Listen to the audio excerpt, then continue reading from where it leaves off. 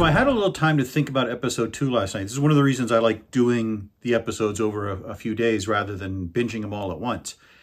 And I have to say that the decision by Yi-Wing to send that message to the aliens, the more I thought about it, the more it infuriated me. My reaction was sort of, how dare you? You've been warned that this, whoever you're talking to, is dangerous, that this could be of very big consequence to the human race, and you take it upon yourself to invite them to come and conquer your own people. It also plugs into something that I've often had a problem with, which is environmental doomerism.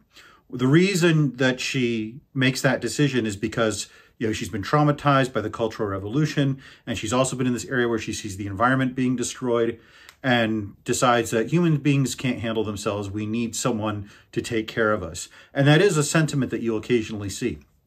And then at the time she makes that decision in the 1970s, there was a very great degree of environmental doomerism. You can see it in the science fiction of the time, of things like Soylent Green, where, you know, humanity was doomed because of pollution and stuff like that. That turned out to be incredibly misguided. Many of the problems we had in the 1970s with the environment turned out to have solutions. Now, it involved work and effort, you know, but things are much better than they were back then. Now, you look at many of those things I just talked about in my eclipse video. Lake Erie was so polluted, people thought it was going to die, and now it's a palatable lake. You look at smog. When my parents were in Los Angeles when they were much younger than me, you barely could breathe the air. Now they have very few smog days. And that's because we made an effort. We built catalytic converters. We had regulations. We cleaned things up. And most of the environmental issues have gotten way better in the last 50 years. You'll never hear that from some environmentalists because they don't like to acknowledge that progress can be made. They always like to have things in terms of doom and gloom. And that's not to say there aren't serious issues. Things like global warming and deforestation and habitat loss are still very serious issues. But I have a lot of confidence in the ability of the human race based on our track record of being able to eventually overcome these problems. Some of them, like global warming, are going to be a huge challenge. But if you look even just at global warming, in the United States, greenhouse gas emissions peaked like 15 years ago. They've been going down. And we have been making very big improvements in technology. And hopefully these breakthroughs that we've been having in nuclear fusion and things like that will make progress even more rapid. So yes, these are concerns, and there were concerns back then, but this idea that everything is a disaster and that we would need some alien intervention to save us from ourselves is a mentality that I personally dislike and disagree with on a scientific level, on a political level, and on a personal level. I don't think it's scientifically inaccurate of the series because I think it reflects a very real mentality, and I don't think it's a bad thing on a story level because she gets to that point through a series of life experiences. So I like the writing. I like what it's doing here. And I think it's a sign of good writing that it provokes this kind of response in me. The other thing I was thinking of when I was rolling around in bed last night was that I think Yi-Wing, whatever is going on, whatever conspiracy is going on to stop these scientists from doing research and stuff like that, she is clearly part of it. The reason I think that is because of the video game. When Jeff it's Jeff, right? Not Jack. When Jack tries to use the video game that Jin is using, he's attacked and he can't use it. It is clearly personalized to individual people to give them an individual experience that will do whatever the video game is trying to accomplish, make them communicate, turn them into secret agents, whatever it's trying to do. And so when Yi-Wing says, oh, my daughter was playing this video game, I just found it, I think she planted it there. I think it was a pretense to get her to play the video game so that she can be converted to whatever group that Yi-Wing is involved in. So a lot of thoughts. Hopefully we'll get some more answers in episode 3, but I think we're probably still going to be doing some building of the plot here. My understanding is it's not till about midway through this season that we get some more explanations. So let's dive in with episode 3 of The Three-Body Problem.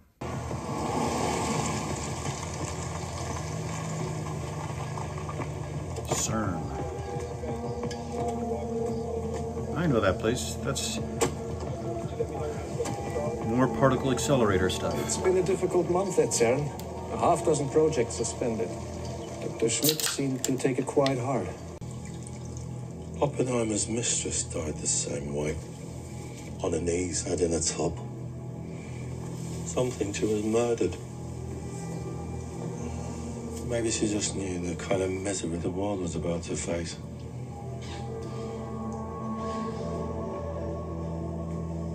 That is true. If you saw the movie Oppenheimer, his mistress did commit suicide. Probably more because she had mental health issues than Have a look at what he's locked away.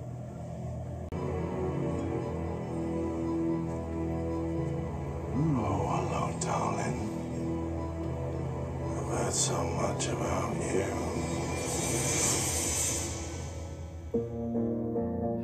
I'm really liking Benedict Wong in this series. It's a different role from what he's played in the MCU, and I think he's killing it.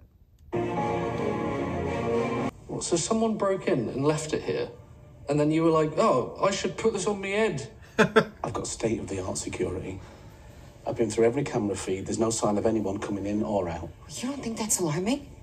Scrub from the footage, just like the woman who told me that the universe was going to blink at me? You can't compare this to unexplained cosmic phenomenon. It's just not the same thing. Except it kind of is. Yep. The stars, Augie's Countdown, this video game. They're all virtual realities indistinguishable from actual reality. The Sword Lady said we're supposed to use science to save the next civilization, right? So we need to come up with a way to predict the next stable era and how long it'll last. Christ, how much have you been playing? Coffee spot. Keep a whiteboard in your flat. Yeah, that's my work. You've got snacks at yours, don't you? You can't eat a whiteboard I'm sorry, this is just too on the nose. when you're stoned. Or at least you shouldn't. Rudy, focus. Okay, so these are all the times I've played. This is too on the nose because I'm a fan of video games, and I have on this computer right here spreadsheets for Pokemon Go and other games that I play, trying to optimize them and figure out how long it's going to take to farm this and how long it's going to take to farm that. So this is like looking into a mirror. Oh my God. This is great. The only explanation for these observations is that this planet is part of a three-body star system. That's the answer. If our planet revolves around one of the suns in a stable orbit, that's a stable era. However, if one of the other suns snatches our planet away, we wander through the gravitational fields of all three suns. That's a chaotic era. Silence! So what she's saying here is semi-accurate. It would really depend on the configuration, but three-body systems are inherently unstable. But we do know of situations where you could have a planet in a stable orbit in a triple system. If you had one of the stars very far out, like at the Alpha Centauri system, where Proxima Centauri is pretty far out so it wouldn't disturb the inner planets that are around, or if they're very closely bound to their star.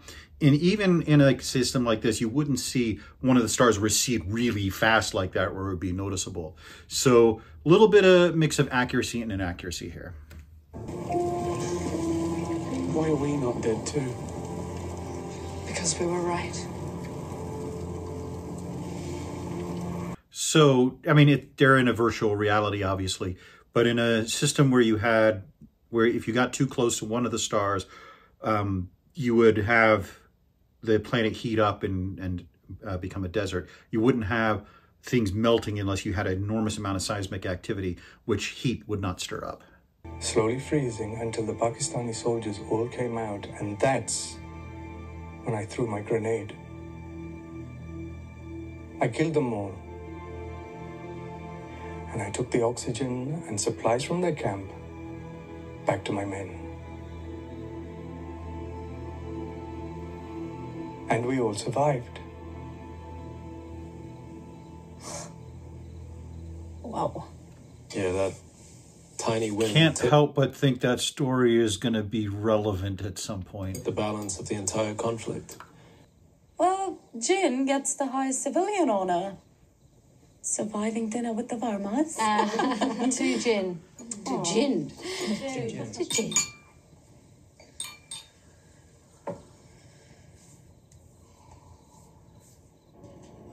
That was nice. Aye, there he is. It's kind of a relief when they have a scene where someone's meeting their SO's parents and it's like nice instead of being like a horror show. So, well done, movie. There's our boy. Okay, we know we're in a 3-star system. We know we can't predict the motions of 3 bodies in space. Not for long. Classic 3-body problem. And there's famously no general solution for it. Unless, of course, you managed to whip one up on the tube ride over. That's true. When you have 2 bodies interacting gravitationally, there is a very easy, straightforward solution using Newton's laws. When you have 3 bodies, the interactions become increasingly difficult. I'm not familiar enough with dynamics to know the ins and outs of it. There are ways to predict it using very sophisticated analysis and simulation to get so. That's why we were able to send probes into the solar system with very high precision, because then you have a multi-body problem. But even in that case, you're being dominated by the sun and the Jupiter or whatever planet you're going to. So the 3-body problem as a general solution is just a formula you could plug numbers into, does not exist. I've developed a science I call calculus to predict the movement of the sun. Oh, that's Mark Gaddis. And these calculations are performed by my great human abacus. Run solar orbit computation software. 3-body 1.0.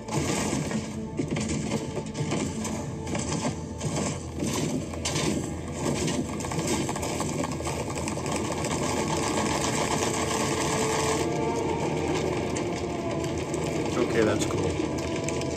Jesus.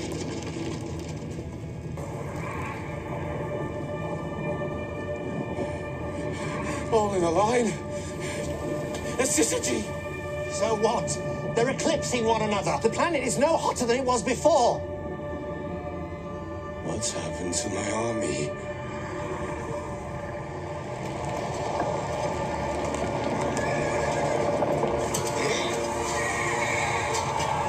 The planet's under the gravitational force of all 3 suns!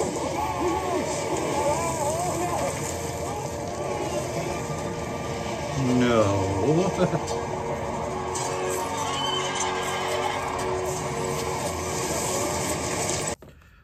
So that scene, while very dramatic and obviously has a purpose for the video game, physically is nonsense.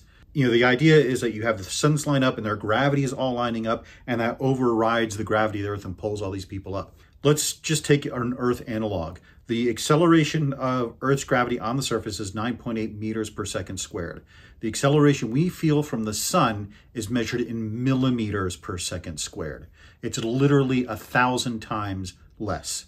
So you could have all 3 stars, you could triple the size of the sun, and it would change Earth's orbit, obviously, but it would not start pulling things off the surface of the Earth unless we got so close to the sun that we got inside what's called the Roche limit, where the sun's gravity overcomes it. We'd have to be pretty close to the surface of the sun, or maybe even inside the sun, depending on how massive the sun is and how massive the Earth is, for that to be the case.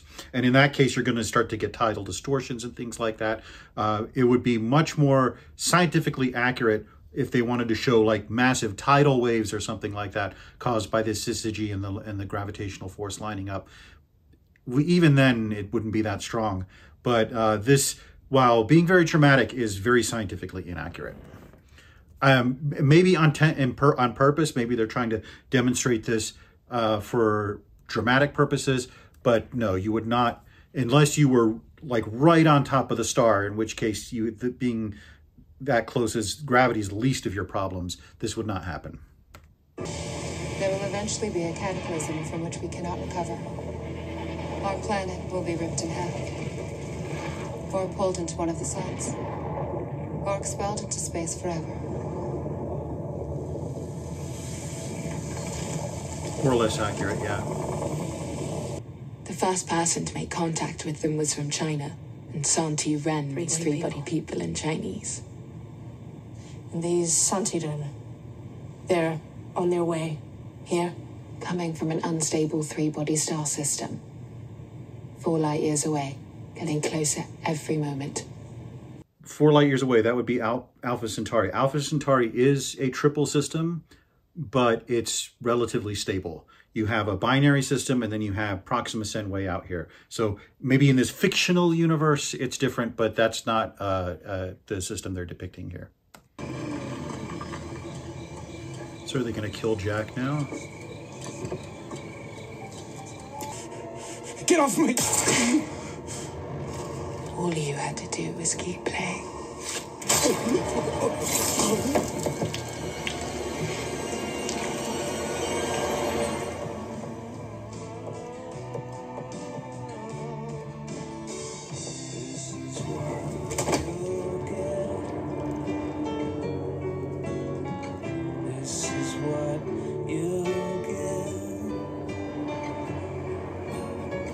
This is what you get when you mess with me. All right, a few initial thoughts. First of all, that was, I think, the best episode so far. We got a little bit of revelation. It had a flow to it. The others seemed to sort of like the kind of setting a lot of stuff up, and finally we get some payoff and some movement of the plot. As I said while I was watching it, what they say about the three-body problem is accurate.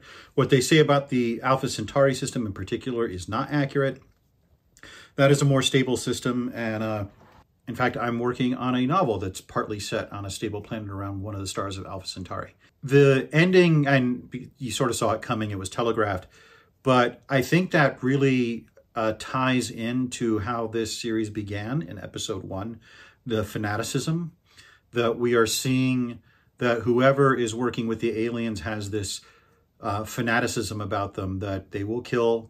They see everything in terms of saving these aliens, and that makes me very suspicious of the aliens' motives and of the motives of the people who have called them, especially given that the initial invitation was to come and conquer us and save us from ourselves, and that's always a bad inclination. So we will see how these develop over the next 5 episodes, but I'm very negatively inclined towards the pro-alien faction in whatever this is, because of their fanaticism, and I think that's an interesting tie to how this began with the Cultural Revolution. So that's episode 3 in the can. I'm getting a little bit more used to this kind of live reaction. You're seeing me talk a little bit more, and hopefully I've got the angles now, so I'm not looking down the whole time. So we'll keep going with this. I don't know when these are going to post. I'm filming these the week of April 15th. And they'll probably see how it goes with the editing, because they're going to be a beast to edit. But until we talk again, I'm Mike Siegel. I write for Ordinary Times. Thank you for watching.